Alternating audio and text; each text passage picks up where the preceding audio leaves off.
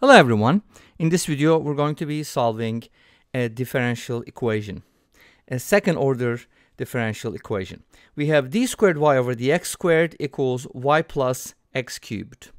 D squared y over dx squared is the second derivative of y with respect to x.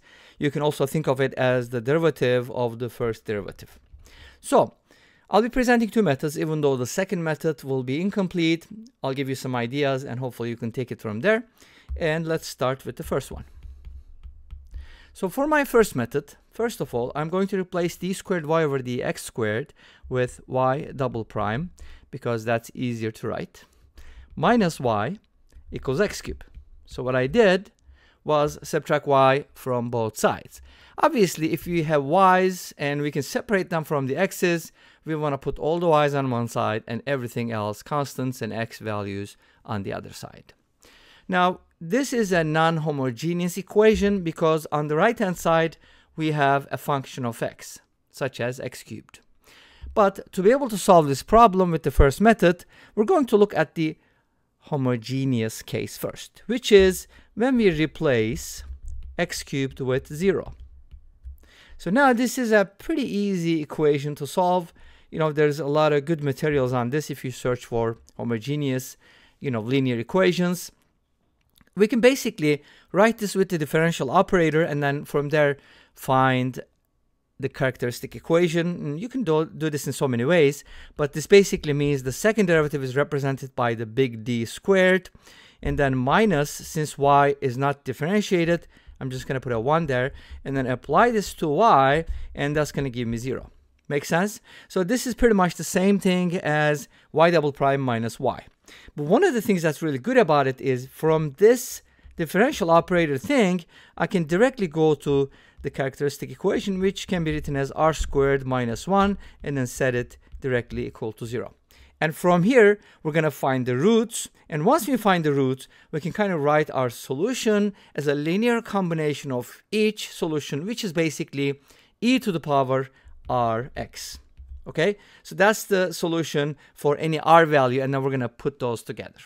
Here we get two r values. If however you solve it, you're going to get r equals plus minus 1 from here, and this is going to give you two particular solutions: y equals e to the power x, which is 1 times x, or y equals e to the power negative x, which is negative 1 times x. Make sense?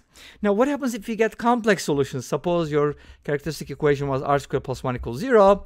Then you would still use it, but this time it will be something like e to the power ix. And now using Euler's formula, you could turn it into cosine and sine. Make sense? Cool. So with the complex case, it's a little different. It's going to be trigonometric. Okay? Now, putting these two together, like making a linear combination of these two things, is going to give us y, and this is going to be our homogeneous solution. Y sub h is going to be c sub 1 e to the x plus c sub 2 e to the power negative x, where c sub 1 and c sub 2 are real coefficients. Okay, so those are our constants or just coefficients. And then we're going to be looking for the general solution because our equation originally is not homogeneous. It is non-homogeneous. So we do need something to take care of this x cubed. Yes, this solution is going to work on this one, but not on that one. So we kind of need to add something to the picture.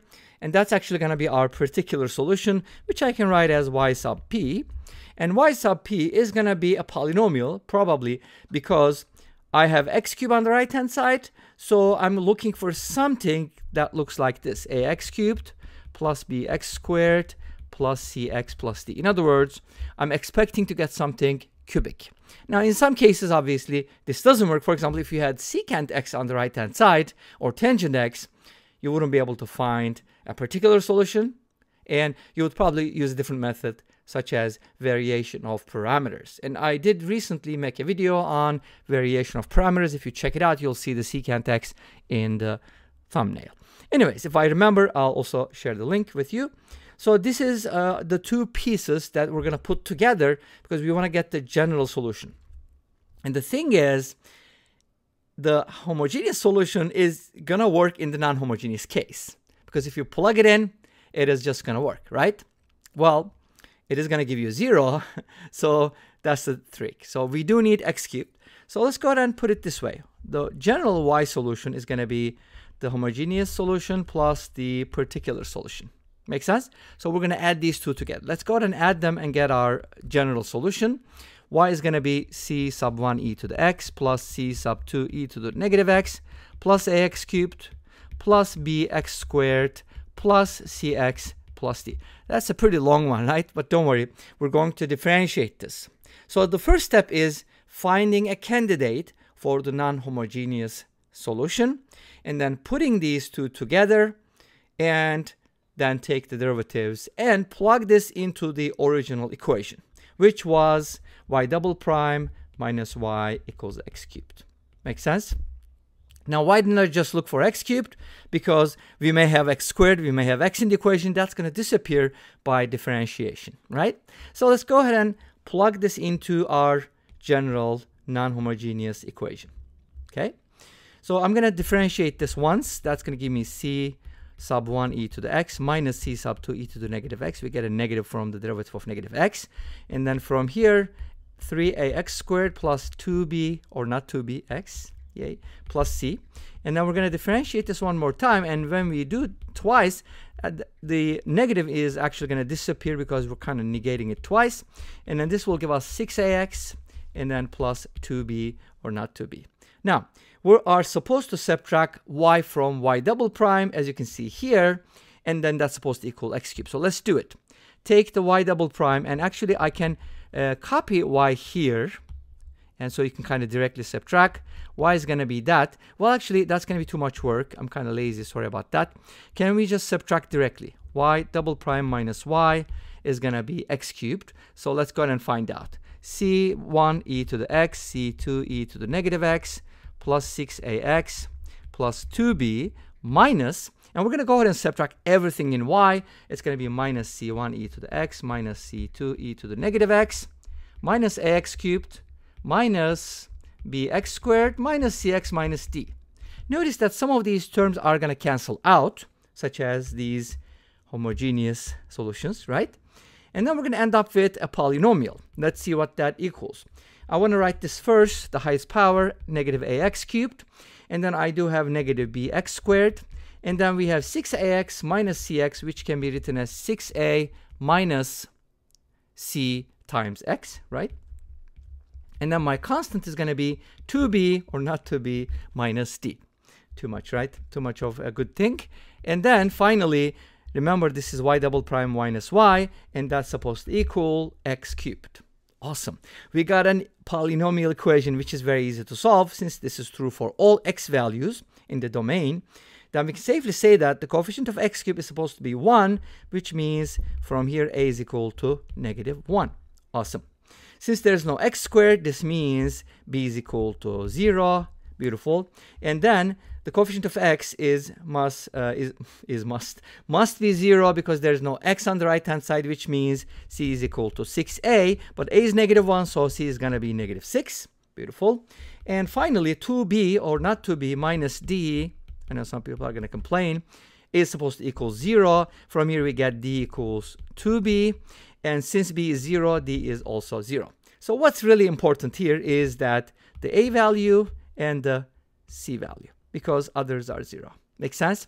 And our solution was written as follows, right? We said that, okay, my solution is going to look like c sub 1 e to the x plus c sub 2 e to the negative x plus the ax cubed plus bx squared plus cx plus d, which is the cubic polynomial.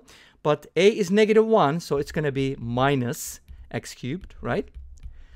b is 0, c is negative 6, and remember, c is the coefficient of x minus 6x, right? That's going to be the solution. And that's it, because d is also 0. Make sense? So this is basically the general solution. And if you don't believe that, you can go ahead and plug it in, and it should work. So our expectations were right, because we were expecting a cubic, and we got a cubic, but with a little bit of linear added to the picture. All right? So let me go ahead and introduce briefly what the second method is going to look like, and hopefully you can take it from here. Now the question is, can we use power series? And the answer is, why not, right? All the time.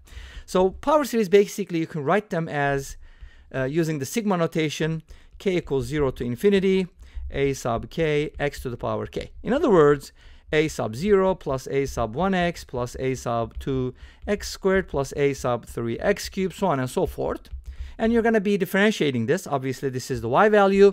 If you differentiate once, you're going to get a sub 1 plus 2a sub 2x plus 3a sub 3x squared, so on and so forth. Differentiate one more time, you're going to get 2a sub 2 plus 3 times 2, which you can also write as 6a sub 3x, and so on and so forth. So these are going to be like kind of like the product of consecutive numbers, like 2 and 1, 3 and 2, 4 and 3, so on and so forth. But if you do this in the general case, it might be a little easier to handle because that's going to give you a general formula. So what we're going to do next is basically subtract these, y double prime minus y, and we're supposed to subtract term by term. For example, this is going to be 2a sub 2 minus a sub 0, the constants first, and then the coefficient of x is 6a sub 3, and then here it's a sub 1, but we're subtracting, so it's supposed to be like that, so on and so forth. And at the end, you're going to set it equal to x cubed. Notice that these are going to disappear because they're supposed to be 0. So from here, you kind of get some relationship between the coefficients, and you can just make up one of them or find all the coefficients in terms of the others, and you could do this. But guess what? It's going to be painful. But the rest is left as an exercise for you because this is kind of too much. Anyways, this brings us to the end of this video. Thank you for watching. I hope you enjoyed it. Please let me know. Don't forget to comment, like, and subscribe. I'll see you next time with another video. Until then, be safe, take care, and bye-bye.